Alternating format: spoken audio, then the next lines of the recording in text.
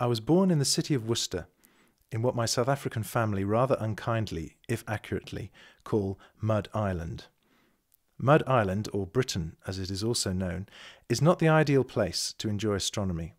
I turned my focus to the more theoretical side of the subject, and for the next decade or two I enjoyed studying physics and working as a research physicist. Change came when I married a girl from the Waterberg of South Africa. The choice between sunshine and Mud Island was not really hard, and within days of our arrival in South Africa, I found myself standing outside in the pitch black, gazing up at a night sky the like of which I had never seen before.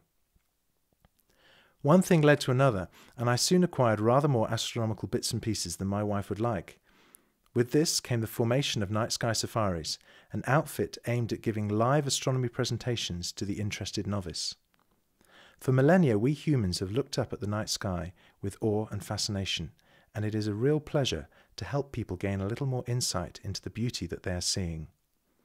My passion for sharing astronomy with everyone has led me to start the Waterberg Planetary Festival and more recently physics and astronomy camps for school groups here in the Bushveld.